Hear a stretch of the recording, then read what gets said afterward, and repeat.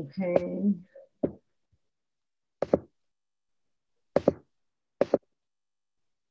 Speaker took off. Must be because he saw the worms I'm about to eat. Oh. Okay. Shall we begin? Once again, good morning, everyone, afternoon, evening, wherever you are, and a happy Sabbath. In Psalms 95, verse 1 through 7, we're told, "Oh, come, let's sing unto the Lord. Let's make a joyful noise to the rock of our salvation. Let's come before his presence with thanksgiving and make a joyful noise unto him with psalms. For the Lord is a great God, a great King above all gods. His hand are the deep place of the earth. The strength of the hills is his also. The sea is his, and he made it, and his hands formed the dry land. Oh, come, let's worship and bow down. Let's kneel before the Lord our Maker, for he is our God, and we are the people of his pasture and the sheep of his hand." And of course, one of the commandments, the fourth one to be precise, is remember the Sabbath day, to keep it holy. 6 days shalt thou labor and do all thy work, but the seventh day is the Sabbath of the Lord thy God. In it thou shalt not do any work, thou, nor thy son, nor thy daughter, thy manservant, nor thy maidservant, nor thy cattle, nor thy stranger, those within thy gates. For in 6 days the Lord made heaven and earth, the sea, and all that in them is, and rested the seventh day. Wherefore the Lord blessed the Sabbath day and hallowed it. Amen. Okay.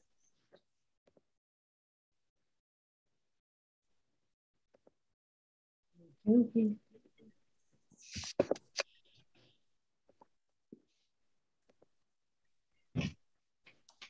Ready.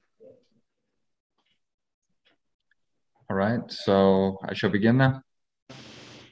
And Keith. oh, it's Keith. Yes. Next week, Christian. You're July 2.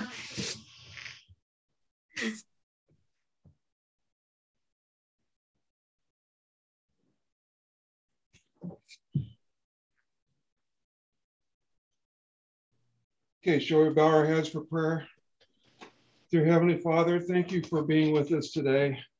Guiding everybody as we prepare for the time of trouble that is soon to come upon us.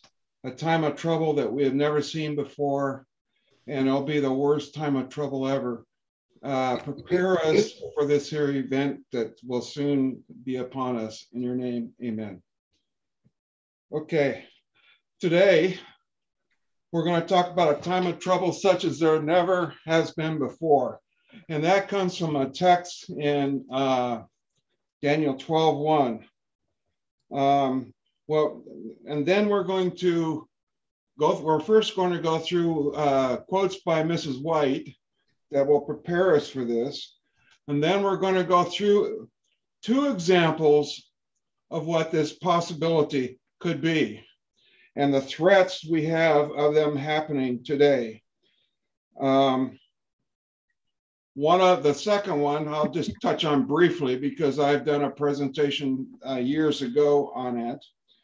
And then the third thing we're going to go, and I'm going to show some screenshots from Randy's memorial last weekend for those who was not there. And then on the fourth thing, I sent out on our email yesterday a article from the Recorder. And when we get to it, we'll go over a little bit over that article, and then a presentation that I did.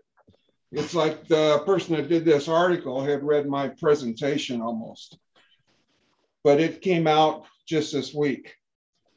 So a time of trouble such as there has never been before. From garrets, from hovels, from dungeons, from scaffolds, from mountains and deserts, from the caves of the earth, from the caverns of sea, Christ will gather his children to himself. On earth they have been destitute, afflicted, and tormented. Millions have gone down to the grave loaded with infamy because they refuse to yield to the deceptive claims of Satan. You see, that is what we have to be doing each and every day, refusing to yield to the deceptive claims of Satan.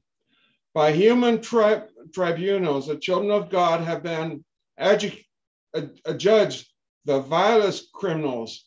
That means that we have been accused of the worst things possible.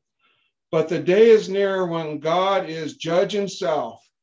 Psalms 50, verse 6. Then, when is then? What time will this happen? Then, that's when we have been accused of the vilest criminals. The decisions of earth will be reversed. The rebuke of his people shall he take away. White robes will be given to every one of them, and they shall call them the holy people, the redeemed of the Lord. And that's from Christ Dobby's lessons, and that is a promise. Continuing. Poverty is coming upon this world, and there will be a time of trouble such as never was since there was a nation. There will be wars and rumors of wars, and we'll talk about rumors of wars later. And the faces of men will gather paleness. You may have to suffer distress. You may go hungry sometimes, but God will not forsake you in your suffering. And why will that be? Because he has claimed us. As Abel says earlier, he has bought us with a price. But he will test your faith. Now, as we go back into the Old Testament, did he test the faith of the leaders back then? Yes, he did. He will test your faith. We are not to live to please ourselves. That there tells us what some of these testing of the faith will be. When you go back at the top, poverty, that's one of them. We are here to manifest Christ to the world, to represent him and his power to mankind. And that there, when people look at us, they should see Christ in us. Yeah, I'm still working on that. That's from manuscript 37, and it's also from the book Evangelism. Time to rely on God's word in the wilderness when all means of sustenance fail. God sends his people manna from heaven, and a sufficient and constant supply was given. This provision was to teach them that while they trusted in God and walked in his ways, he would not forsake them. And we are also to remember that as we go into the time of trouble. As long as we trust in them, our basic needs will be supplied. If I had a vision and meeting, many would say that it was excitement and that someone mesmerized me. Then I would go away alone in the woods, there where no eye or ear but God could see or hear, and pray to him. And he would sometimes give me a vision there. I then rejoiced and told them what God had revealed to me alone, where no mortal could influence me. But I was told by some that I mesmerized myself. Thought I, has it come to this, that those who honestly go to God alone to plead his promises and to claim his salvation are to be charged with being under the foul and soul-damning influence of mesmerism? Now there it tells you exactly, if you're under mesmerism, what it exactly does to you. Now, what is mesmerism? This is from dictionary.com. Mesmerizing means to hypnotize.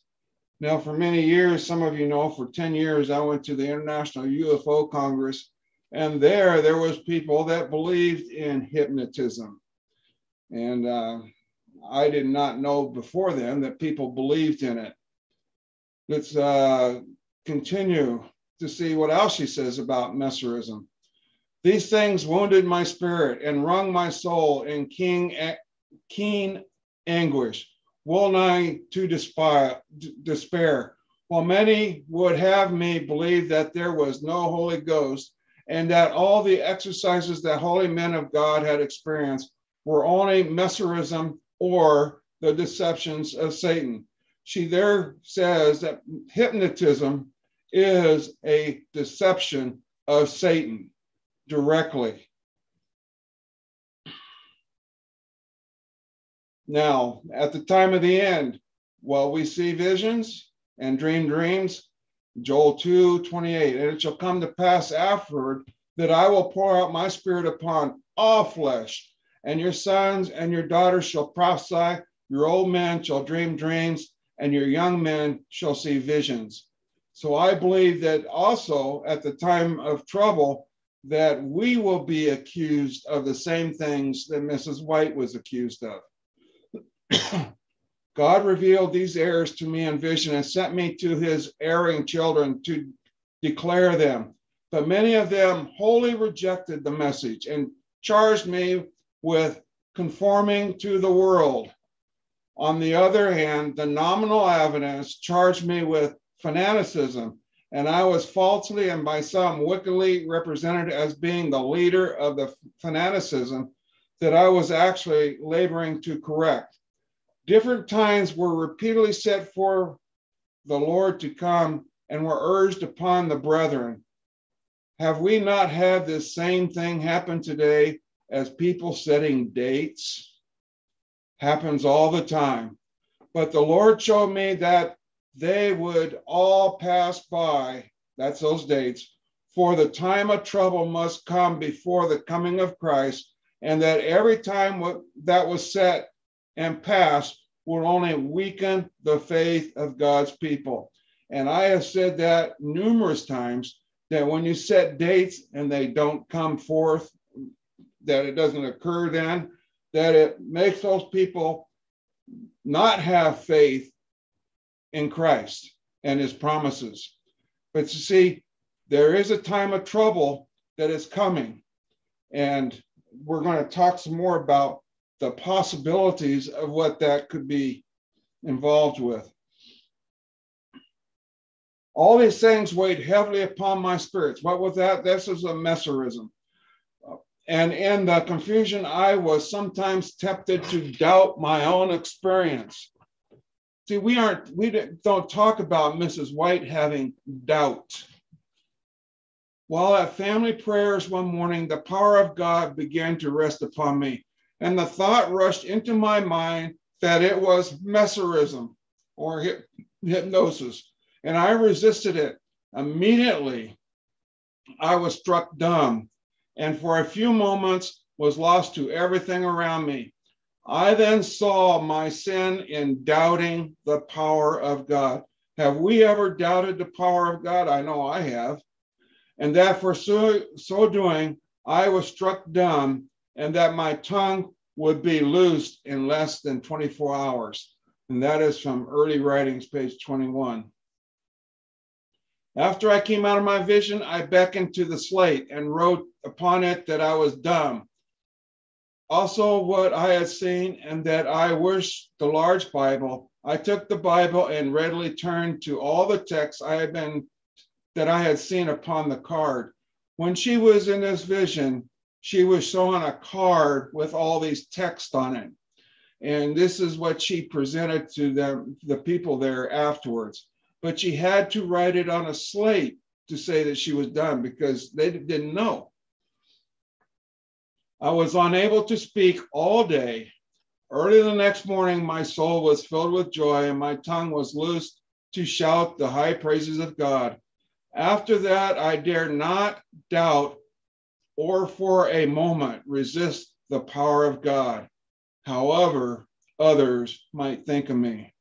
In other words, she didn't worry about, they can make accusations against her all they want because she knew where these came from and that it was not mesmerism or hypnosis, but that it was from the power of God.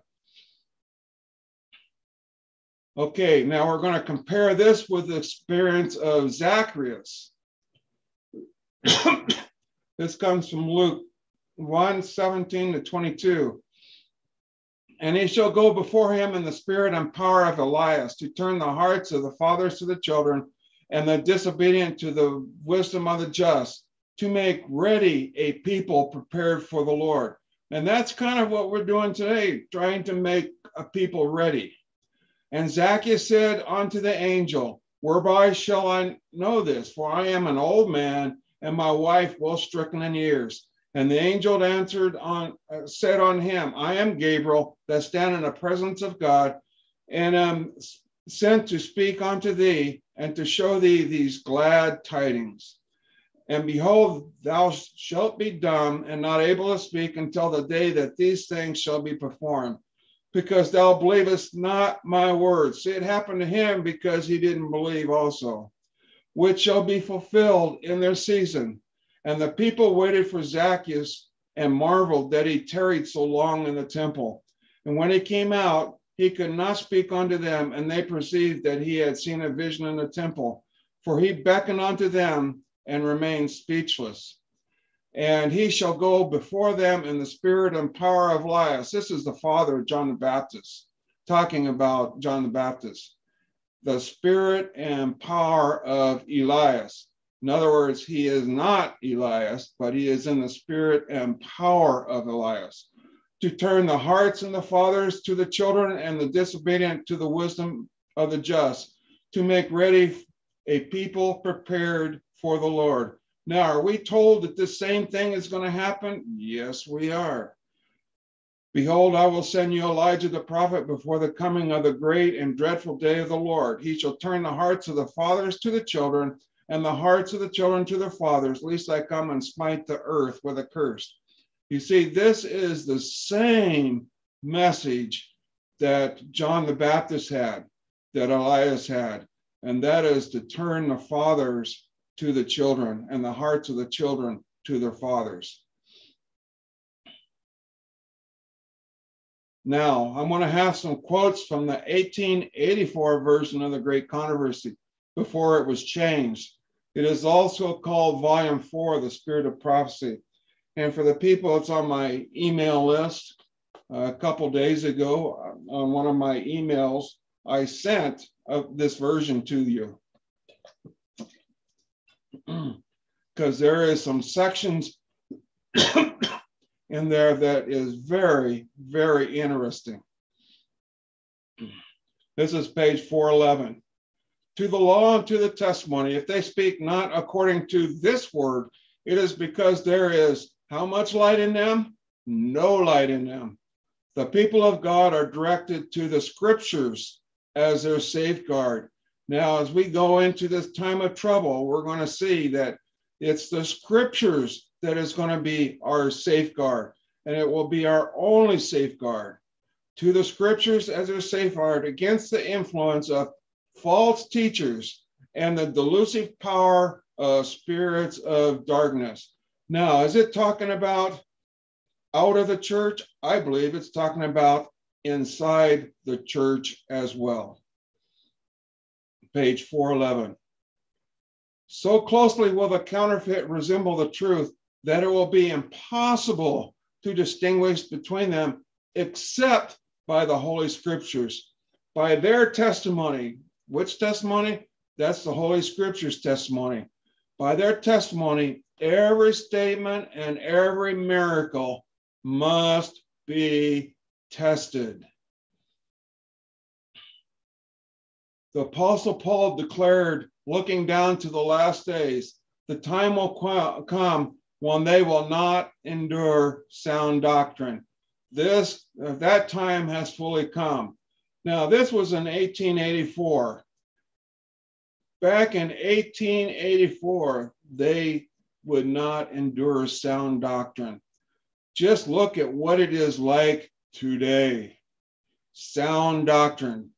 There is no, you look out there in non-spiritual work, there is no sound doctrine. It's all deception. Satan is constantly endeavoring to attract attention to man in the place of God. He leads the people to look to bishops, to pastors, to professors of theology. And towards the end, we will look again at that. to professors of theology as their guides, instead of searching the scriptures to learn their duty for themselves. What is their duty? They won't find it from the professors of theology. They will find that their duty to Christ in the scriptures. And that is on page 413. And I put this under as an example of refusing the feast statutes. The spirit which actuated these priests and rulers is still manifested by many who make a high profession of piety.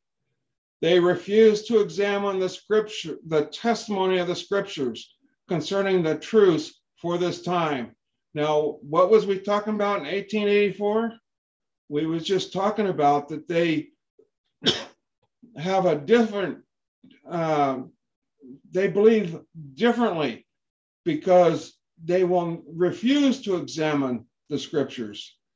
And when you come across somebody that refuses to be a feast keeper, they do not refer to the testimonies of the scriptures. They will refer to one of their intellectuals who has written a book on the subject or has reinterpreted the scriptures. And his fearful denunciations of the scribes and Pharisees and his warning to the people not to follow these blind leaders were placed on record as an admonition to future generations. That is us, blind leaders. Ignorance of God's word is sin, when every provision has been made that we may become wise. So when God comes through the Holy Spirit and tells you that you must do this or you must do that, and you refuse, it is a sin. That's an ignorance to his God's word, which he has directly led you into your beliefs. That's page 416. Page 425. But many refuse to be satisfied with the mere authority of men and demand a plain, "Thus saith the Lord." The popular minister, like the Pharisees of old, are filled with anger as their authority is questioned.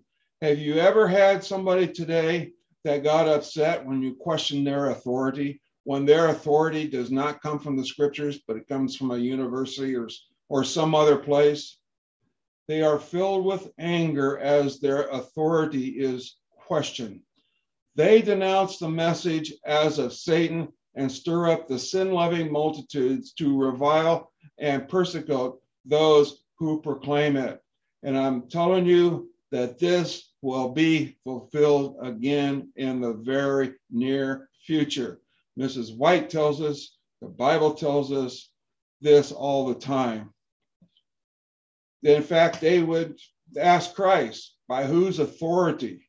And he's always referred back to his Father. The clergy put forth almost superhuman efforts to shut away the light, lest it should shine upon their flocks. This has happened back then with Christ, but his light still shined.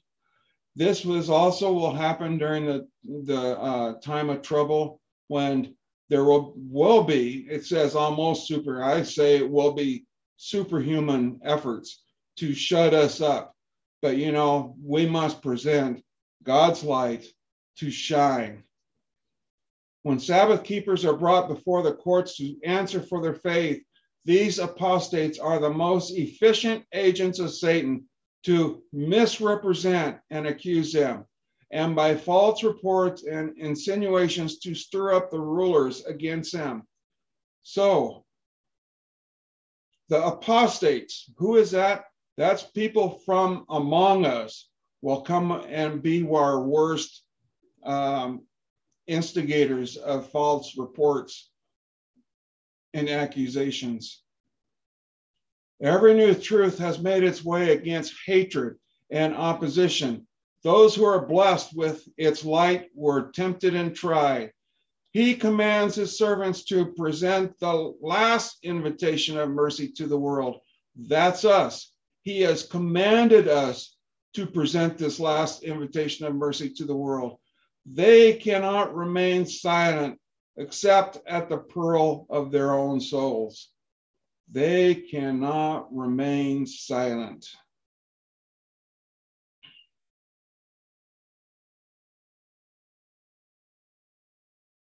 The work will be similar to that of the day of Pentecost. Servants of God with their faces lighted up and shining with a holy concentration hasten from place to place to proclaim the warnings from heaven.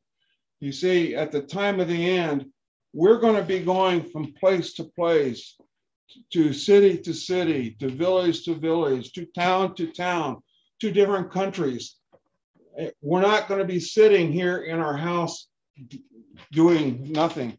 We're going to be out proclaiming this warning to heaven. And that's going to be the three angels' messages. And let's go back to the Daniel 12:1. And at that, which is what this here presentation was about. And at that time shall Michael stand up, the great prince which standeth for the children of thy people. And there shall be a time of trouble, such as never was since there was a nation, even to that same time. And at that time thy people shall be delivered, everyone that shall be found written in the book. That time thy people shall be delivered. Now, as I have presented before, you think that could be on a Day of Atonement? Just a thought. I brought that up here before. And this is what Ellen White talks about this here. And when he leaves the sanctuary, darkness covers the inhabitants of the earth. In that fearful time, the righteous must live in the sight of a holy God without an intercessor. The restraint which has been upon the wicked is removed, and Satan has entire control of the finally impenitent. So this is when he leaves the sanctuary. And the righteous must live in the sight of a holy God without an intercessor. Now, you wonder what we're being trained for today? We are being trained so that we can live in the sight of God without an intercessor. The power attending the last warning has enraged them. What's his power? What was his power? This warning. This warning has that we just have read previously.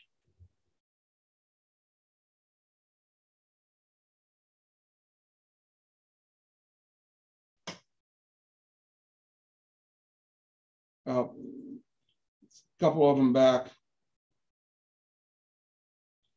This power of the last warning has been engaged to them, and their anger is kindled against all who have received this message. This was the last message that goes to them, and they are angered because of it.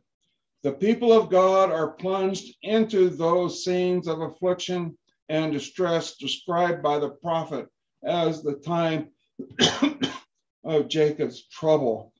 And, you know, it's very interesting. Maybe I'll do a study on Jacob's trouble sometime, because it's very interesting what started Jacob's trouble and what the outcome was. Because of the deception practice and secure his father's blessing intended for Esau, Jacob had fled for his life, alarmed by his brother's deadly threats. So Esau was coming after Jacob, and Jacob, that's when he had the fight with the angel.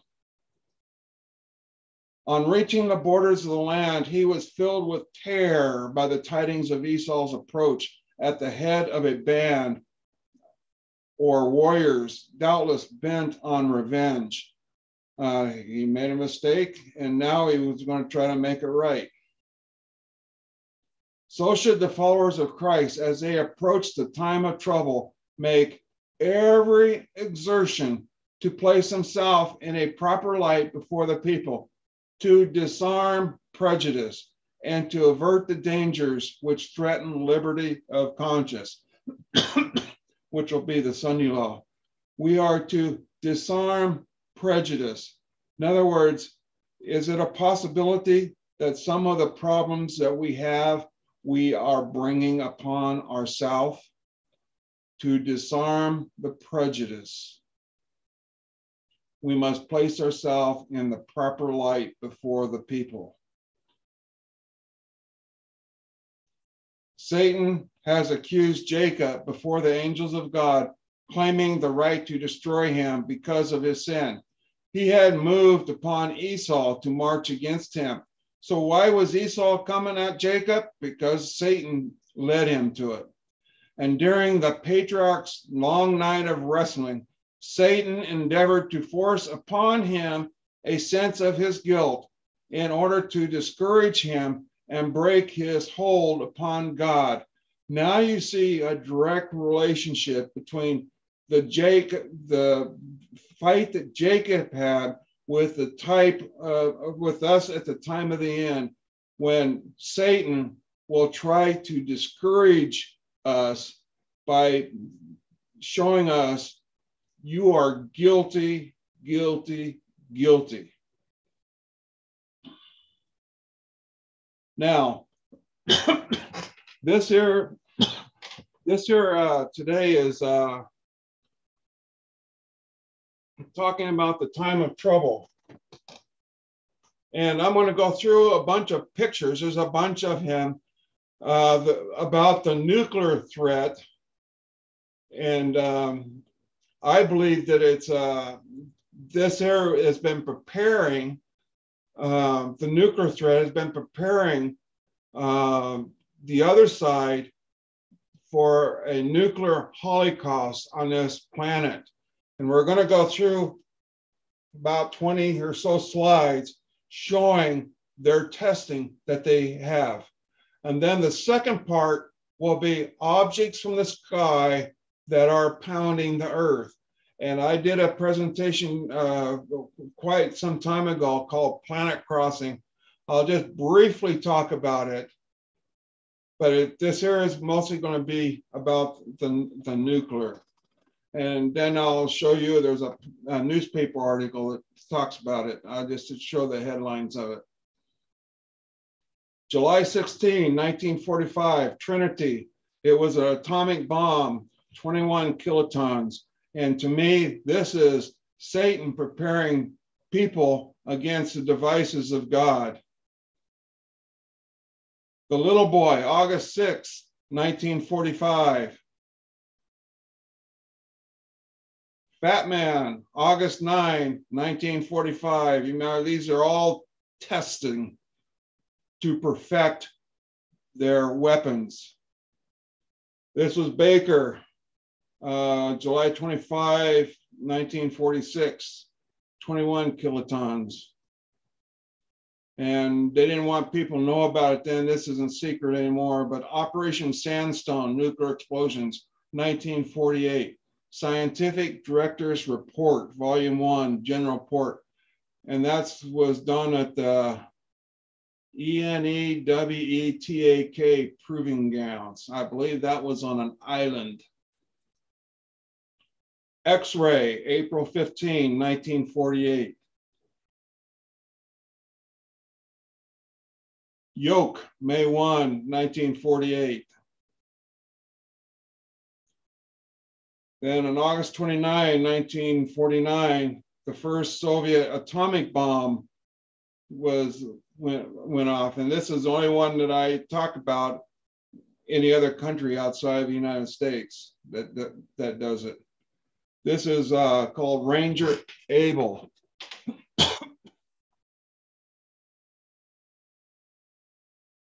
And this came back to over at the 1951, a year before I was born, the first detonation in the United States since the Trinity went off, because they've been doing it on some islands. Project Easy, 1951. This is structural effects test. This was done on one of the small islands where they went and put a whole bunch of buildings up, and then they blew this atomic bomb up. Then they went in afterwards to study the effects that it had on buildings. Item 1951. First test of the boostring principle. You see there's the lines that coming up from there. On some of those explosions, this here happened. And they used this new technique where they could double the effects of the atomic explosions. Ivy Mike, first full-scale hydrogen bomb. Grabble, 1953, the atomic cannon, which is what this one was called. Castle Bravo, 1954, the largest United States thermonuclear device up to that point. You can see the big, huge mushroom cloud that is there. Now we'll go to some general operations. This was Operation Red Wing, Pacific Proving Ground. They did 17 different nuclear tests. This was in this project. It wasn't just one, there was 17 in this project. Cherokee, first aircraft delivered H-bomb by the United States, 1956.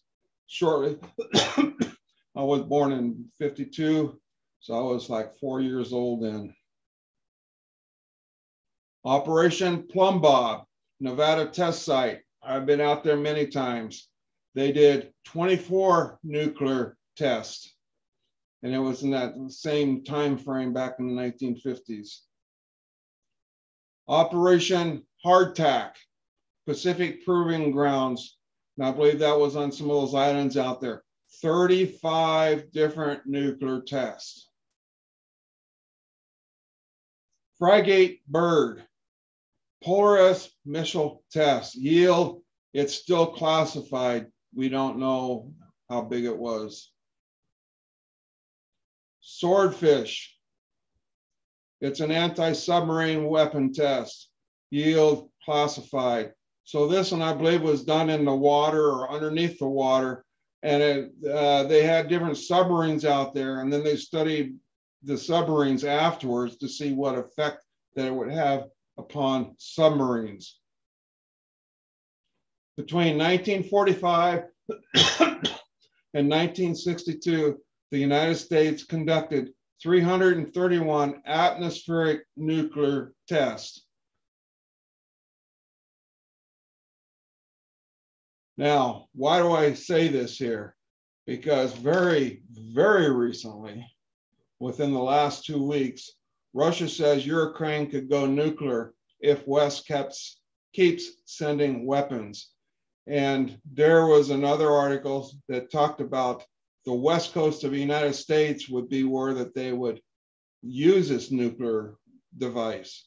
Another article said west and east coast.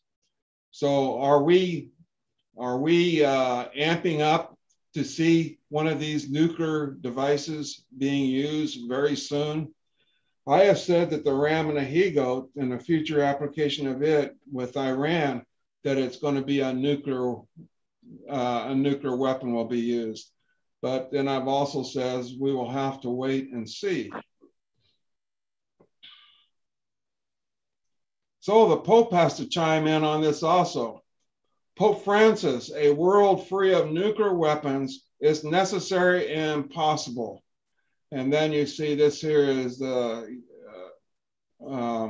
first meeting of states parties in Vienna. This was June 21 to 23. When was that? Well, gee, that was just this last week. Very recent. So what is this here? I believe it's a partial answer to fulfillment of this. Mark 13:7, and when ye shall hear of wars We have here war between Russia and Ukraine, and rumors of wars, and that there is become numerous people have been talking about wars, China, India, Pakistan, different nations. Be ye not troubled, for such things needs to be, but the end shall not be yet, but it's coming soon. And this is the second opinion. See, the first we've talked about nuclear, which I hadn't talked really that much about before. But the second, here's what Mrs. White says about it. Whole rivers will be dried up. The earth will be convulsed, and there will be dreadful eruptions and earthquakes everywhere. Have we seen dreadful eruptions, volcanoes? Yes, we have. And earthquakes everywhere. I get just about everywhere. Over in border between Pakistan and Afghanistan, just a few days ago, there was about a 6.0. Some say 5.9, some say 6.1, where there was over 1,000 people killed and over 1,500 people injured, way out in no place. God will plague the wicked inhabitants of the earth until they are destroyed from off it. This is by Mrs. White. Who will plague the wicked? Will it be Satan? It says God will plague the wicked inhabitants of the earth until they are destroyed from off it. This is called the results of the judgment. The saints are preserved in the earth in the midst of these dreadful commotions, as Noah was preserved in the ark of the time of the flood.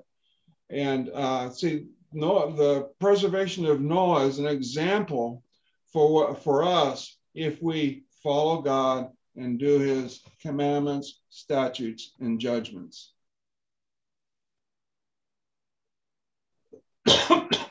And on the one that I did before, NASA warns of an extension level asteroid strike. And they've been off and on, they come up with this here, and they said that we're going to be hit again. And then they will back off, and it's kind of like they know it's coming, but when is it coming? See, these here are attacks from the outside. The nuclear is attacks from within.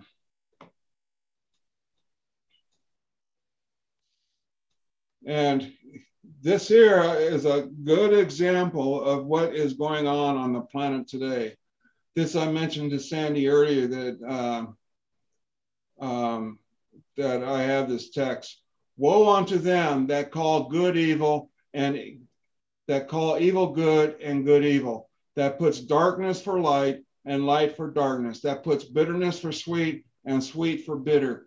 If you look around at the news today, they everywhere, good is called evil, evil is called good. They look at one crime and say, well, that's nothing. And then they look at another crime and they says, that is the worst thing that could ever happen. That is calling good, that is calling evil good and good evil.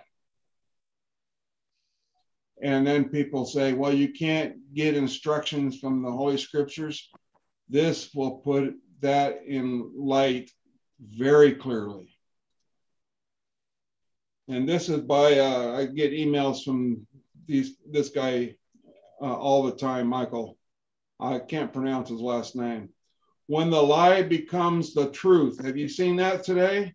When the lie becomes the truth, there is no moving backwards. In other words, it's like fact checking. This lie is now truth. They did this way back with creation. It started out as a theory, and then it became their truth, and they taught it in the schools, and they still are. When the lie becomes the truth. Now we're going to go to Randy's memorial. And I'm going to show you some pictures of Randy's memorial, because I know some people was not able to be on Zoom with it. This is Randy at Bible Explorations, one of my favorite places I used to visit, blowing the shofar.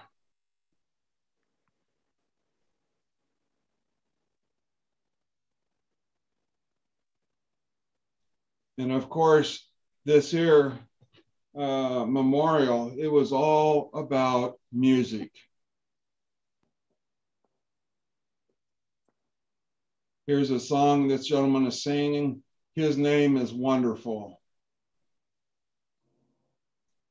Here they're singing and playing Blessed Assurance.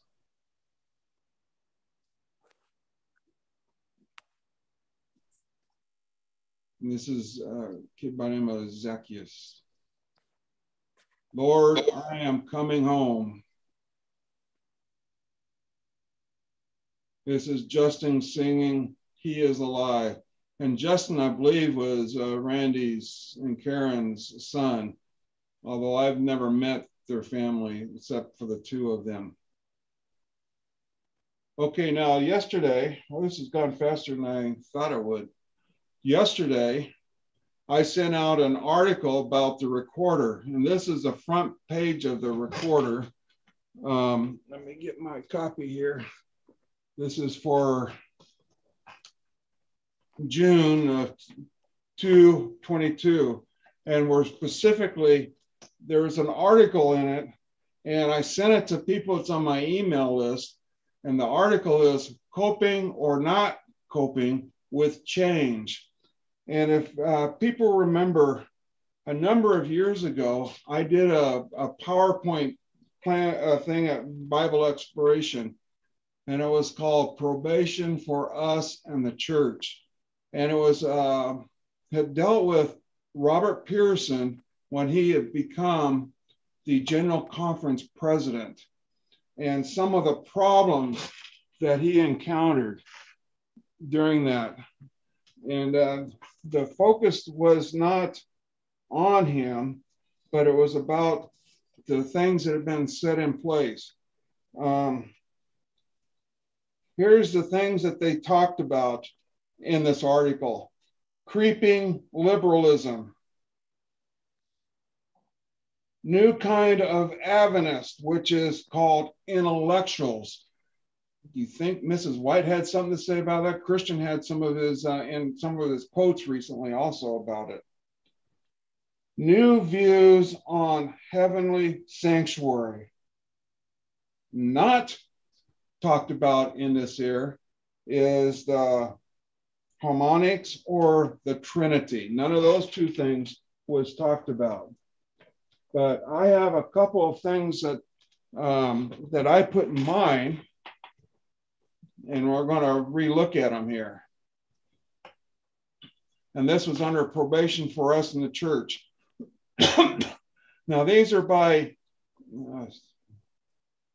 these are quotes by Raymond Cottrell. And he was one of them that we didn't, some of these things that happened that I talked about before, we would have not known about it had it not been from Raymond Cottrell. Now, he was involved in a secret Bible study conference back in the 1960s. And it was actually labeled secret. And these here are from an article from PUC that I got. And it all deals with Pearson when he tried to set and stop some of this thing coming into our church. After 30 years of work overseas as a missionary in 1966, he came back to North America, and this is Pearson. But his lifetime of service overseas proves to be a severe handicap when he returned to the General Conference headquarters. For most of his life, he was out of touch with the Church of North America. Now, who was he out of touch with? Actually, he was not out of touch with the church. He was out of touch with the intellectuals, the people with the new theology. He experienced considerable difficulty in understanding and relating to changes that had taken place during his absence. This was especially true with respect to the corporate biblical theological doctrine process of the church at the General Conference level. Now you notice this here is a biblical theological doctrinal process. This is a process. And it's like he had no idea at first what he was dealing with. But during Elder Pearson's absence, church administrators had come to rely on a new generation of trained and experienced Bible scholars. And we're going to look at a quote by Mrs. White at the end of this, what she says about this. A new generation of trained and experienced Bible scholars as their brethren of experience in such matters. And he very sincerely believed that the Bible scholars, with their historical method of Bible study, were leading the church astray. And when you go back and look at some of the quotes that I have back then, what they talked about William Miller, they left Mrs. White alone, but they went all around Mrs. White. But they keyed on William Miller, that they were leading the church astray. It was his implementation that the policy that to this day had made it difficult for church administrators and Bible scholars to work together in a spirit of mutual understanding and confidence. In other words, for the common good, as they had been doing prior to his administration. Implementing his policy, Elder Pearson appointed 2 administrators without training or experience in Bible study on the research level to be in charge of the General Conference Office of Biblical Research and the Biblical Research Community. That there became known as the BRI. Elder Pearson fired all those people. It didn't say this in this article, but he fired them and put his own people in there.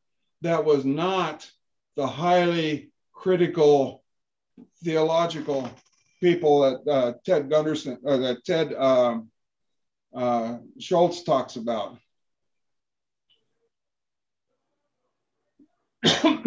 On April 3, 1969, the spring meeting of the General Conference removed the Bible scholars en masse from the Biblical Research Committee, now the BRI, and staffed it with administrators. A vigorous protest by the seminary facility forestalled implementation of the plan, but a similar effect was achieved a few months later by adding a large number of administrators and other non-scholars to the existing committee. This was by Raymond Cottrell, and this was an article from PUC. I don't have that article anymore, but Raymond Cottrell was one of those peoples that he was coming up against. And I was very shocked to see this in this article in the review. Now let's see what Mrs. White, and this is one of them that I have in my PowerPoint that I had for years ago. In the future, deception of every kind is to arise.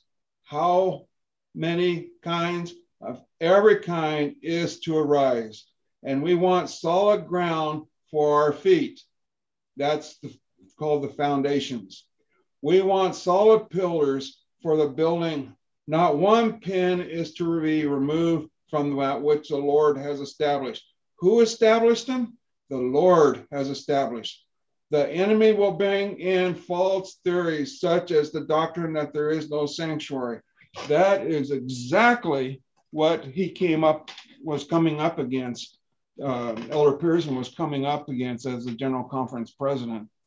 This is one of the points on which there will be a departing from the faith.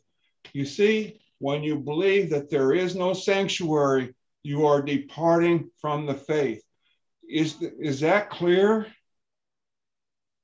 Where shall we find safety unless it be from the truths that the Lord has been giving for the last 50 years. Well, this is in 1905. So now we can say over 100 years. And I think that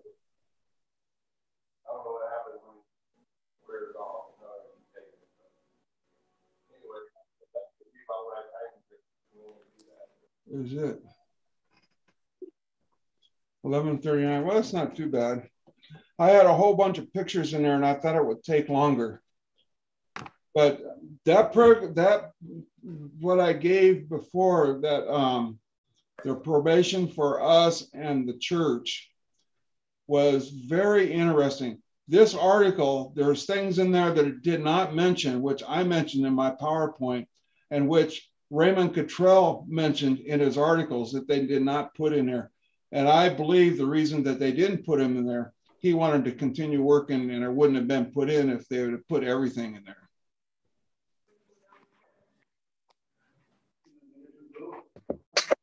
Was really interesting. Hey, Ludwig, I used to sit in my recliner in there and watch TV. You can sit in my recliner in my room and watch TV. I have a nice TV in a recliner. You can sit there. Keith, it was very interesting what you were putting there about Raymond Cottrell and how Nice big his chair. lifetime of service overseas actually was a handicap to him. And then when he returns, you know, he just sees everything completely shifted, everything changed. And it makes you wonder, because we're so used to, well, at least me, you know, I came into Adventism in 2009. So it makes you wonder how it was every generation kind of sliding away from the truth. What was the primitiveness of early Adventism like that maybe a lot of us, well, of course, we just haven't seen? Well, we used to be known as the people of the book because we depended completely on the scriptures. And now they don't depend completely. Oh, they'll quote scriptures, but then they use these, as Ted Schultz says, these other higher critiques to critique them to show that they have newer ideas on it. Mm-hmm. You see, this is what Pearson had huge problems with back in the 1960s. And he went and tried to change it. And he didn't, you know, he was like, got hit by a sledgehammer. You know, he didn't realize what hit. But you see, some of the, Kristen, have you heard about the meeting in the 1960s? It was a secret. I might have, I don't recall. There was a secret conference on the book of, on Daniel 8. Okay. And they was trying to do away with it. The sanctuary message. Yeah, sure. And the only reason we know about it, there was 25 top theological people who was involved. We know because Cottrell was one of them. Wow. And he came out and he talked about it at a speech before he died in Loma Linda. And I had 2 cassettes of that whole sermon at one time. I don't have them anymore. And he went through in depth of their new view of the sanctuary does not mean what we think it means. Wow. You know, it's interesting in Ezekiel chapter 8, when all those abominations are being seen by Ezekiel, it says he saw about, it says 25 men. Yeah. And they were, I think it says that they were worshiping the images in secret. And it was just, I thought, wow, you know. So when you say 25, I'm like, well, that's pretty serious. There was 25. And it was quite interesting because in this, when I put in the probation for us in the church, I brought, you know, I had a bunch of other quotes in there. And one of them was Dr. Ford. Dr. Ford has this thing on, it's on YouTube, or at least it used to be, Bye-Bye Sanctuary. You know, he was very clear about it. And the technique that he used was what he referred to as hermetics. And I have a quote in the other one talking about when you use hermetics, you cannot prove any of our historical documents or a lot of our historical doctrines. Yeah, hermeneutics definitely twists things all around, and that's in university. That's like the first thing that the upcoming pastors learn, right? Yeah. Yeah, it's Mystery of the Bible. based on Greek linear thinking, and then the Romans took it up as well. Thomas Aquinas, if you go back there, that's where the crux lies. That 300 years after Christ, you know, we seem to focus, if you read the Bible commentary and stuff like that as well. There's certain things that Adventists have just looked at and highlighted, but if you look at the whole history for the first, say, 1,300 years after Christ, you see there is so much more to that. We've just got the skeleton here, and like you say, the hermeneutics around it was developed by Catholics, and that's why even with Ellen White and so on, they use those concepts. That's what's still being taught today at any university that does a pastor's degree, a theological degree. The first year is theology. It's not Adventism. So it's very interesting. And so I think I've mentioned it before. Yeah, I know specifically people that we have sponsored to go to the local university here, Helderberg. And people were so disillusioned that they dropped out after the first year because of hermeneutics, because it doesn't tie up with what is being taught out there by lay people. And I think this is why Pearson fired the people at the BRI. Yeah. He was trying to get rid of that. You know, Pearson, I've got a sermon of Pearson where he does the three angels message, okay? A very beautiful, but just do yourselves a favor. Just go search and see how many people preach the three angels message, do a sermon on it. There's literally 3 or 4 on the internet. You cannot find them. I'm talking people in the church, not outside, in the church. And Pearson was one of them. I actually have that DVD. I used to sell it in my shop, okay? It is one of the most stunning things you can listen to, but one of the least promoted things within Adventism. Pearson doing the three angels message. There's 2 books. There's literally 2 books that's been written in the last, well, let's say last 12, 15 years on the three angels message. 2. Well, but go read about all the other stuff, tons of it. When you go to this article, it starts about talking that he came up against men with beards. That has nothing to do with it, what Pearson came up against. Yeah. It's trying to divert that attention away. Yeah. Well, I'm off to bed, folks. It's 9 o'clock or 8:45 here, Sandy. Looks like you're having a wonderful time there. Your house looks so lovely. And Ed and Linda, please, come rather come visit me in South Africa before you move to a prison. Okay, we do have proper huts here with grass. And I can give you some spare worms if you need, with onions. There are vegan worms, okay? Go please read what their content is. They are high in magnesium and other minerals. Okay. You folks must have a wonderful week. I'll see you next week. All right. Bye. Thank you all. And we'll have Dave and Christian next week. And we'll see most of you for Wednesday. I know Ed and Linda will be on the road. So anyway. Dave, can you have closing prayer? Please shut the door. Beg pardon? Can you have closing prayer? Oh, sure. Okay. Let's pray. Heavenly Father, once again, we've had so much information, so many things to think about, to dwell over, to understand what's coming to us and what we need to do to be ready when your son, Yeshua, comes to take us home in the clouds of glory. So be with each and everyone. Keep them safe. Thank you for another blessed Sabbath day. So be with us, keep us safe, and take all the concern out of our hearts. So thank you so much. In your son Yeshua's name I pray. Amen. Okay. Bye, everyone. Bye. I know a lot of you know her. Before I cut it off, you knew Patricia Robertson, and she passed away June 18th. I did not know that. Oh, No, that A ain't. lot of you, some of you might not have known her, but I know she was getting weaker, and they said probably any time, and I just saw it posted. So that's another good one. She used to come down to our camp meeting. Yeah. So, all right, you guys, we will see you Wednesday.